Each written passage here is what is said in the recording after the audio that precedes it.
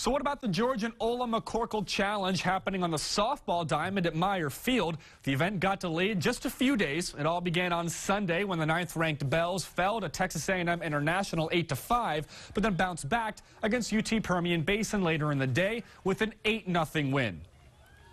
So game one this afternoon, a top 10 matchup.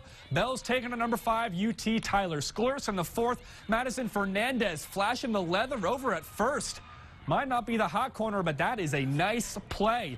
We are still scoreless in the bottom of the 4th. Runner in scoring position, Malia Burns hits one into right center field. Courtney Barnhill comes around to score. That'll break the tie. It's 1-0 Bells. Genesis Armendariz had a shutout going until the 6th, until Mac Dominguez slapping one into left. 2 Patriots are going to score. That makes it 2-1 UT Tyler, but the Bells would come back and walk it off in the 7th. They win 3-2 against the 5th-ranked team in the country.